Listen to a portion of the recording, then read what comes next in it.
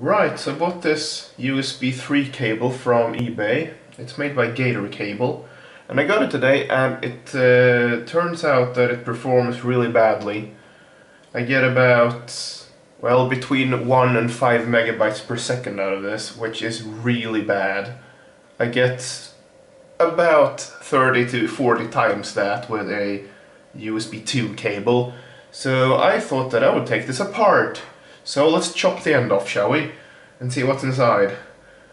It does claim to have a proper USB 3 lead on it. However, it's thin, so I don't really know what to expect. It could very well be fully stocked, but something is horribly wrong with it. So we'll see what's inside. It performs very, very bad for what it is, so something isn't right. Good first impressions though. It does have a proper braid. I'll take that back, that's all aluminum, that's kind of crap. Okay, not a brilliant start. I can see it actually has a couple of shielded pairs here, so that is good. It actually does appear to be a proper USB 3 cable, however everything's very thin. This was sold as a well, phone charging cable basically, but these power wires, this power and ground wire, are very, very thin. They are basically what would be classed as data wires in a regular USB cable. You see a little focus on that. Sorry, it's a bit dark. And they're very thin, so that's not very brilliant. And these USB 3 pairs are very thin as well. And what I can see through the shielding is that they're not actually twisted. So that could be one of the issues with it performing badly. See if we can manage to cut this shielding up. It's very, very on there, I can tell you that much. So you can cut it a bit and get it open. It's full of plastic and stuff here, which isn't very encouraging. And that doesn't really want to come off. Let's see here. Okay, I got the plastic sheath off, so now we should have foil, which we do. Damn it.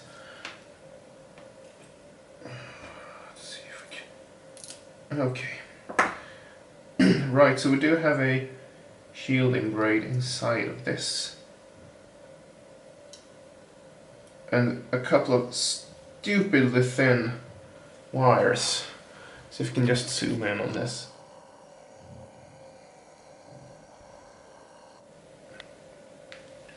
So you can see that?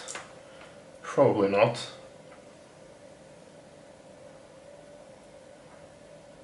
And the light just turned off, that's lovely of it.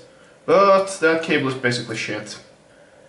It does have the pairs, it does not have twisted pairs, which is probably why it performs so badly. The USB 2 pair, well, it's not really a pair, just a couple of wires. It does not even seem to be twisted either. Let's strip it some more and see what it does before the camera battery runs out or something, because just my luck tonight.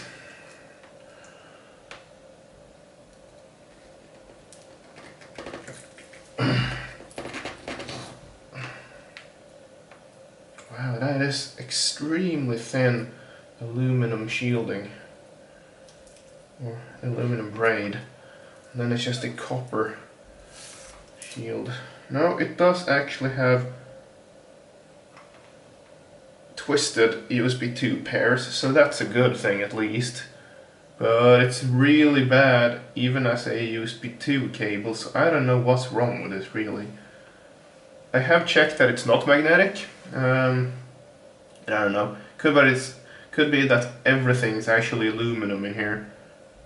I don't really think these conductors are copper. No, they're extremely soft, so that's probably just aluminum as well. It's not very good for 17 bucks, isn't it? Or is it? Yeah, that's a shame. Could be a bad batch, or just my cable being bad, but I'm certainly not gonna buy Gator cable anymore.